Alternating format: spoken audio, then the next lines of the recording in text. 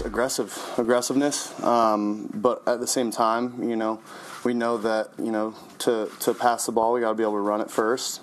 But we're not going to be shy to especially me. I'm gonna sling it around a little bit. It's gonna be fun. I know that. But at the same time, same thing. Taking care of the ball, making sure the ball's on the ground, completions.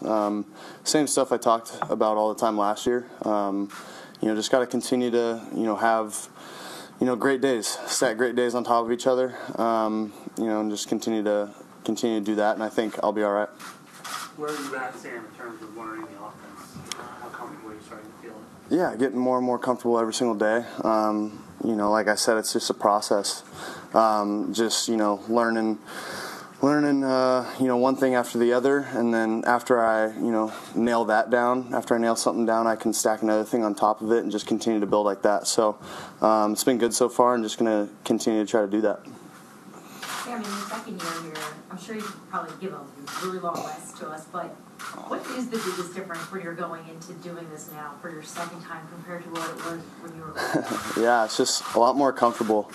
Just a lot more relaxed when I'm out there. Yeah, it's a new offense, but it's been really fun to be able to learn a new offense and kind of understand what Coach Gase wants to do, how aggressive he wants to be.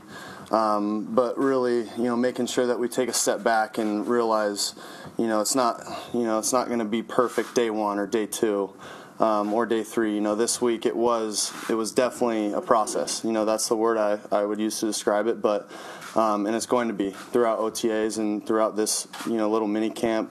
So it's going to be that, but we understand that. We understand that as an offense. And we're just, again, like I said, just continue to stack good days on top of good days and see what happens. I think if we just continue to do that, we'll be in a good spot. You had Josh McCown last year, kind of introducing it all, moving him perhaps maybe slightly at first. Yeah. Who do you go to now? Who's your Josh McCown this year? We got great guys, great guys in the QB room.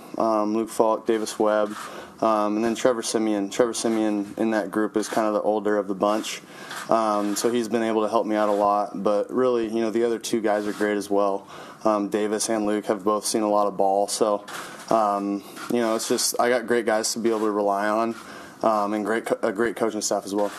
Sam, the guy who drafted you is no longer here. So as a young player, how do you process that? Yeah, it's tough. Whenever someone loses their job in any business, you understand and you feel for them. But this business is tough. It's a hard deal, and it's just part of it.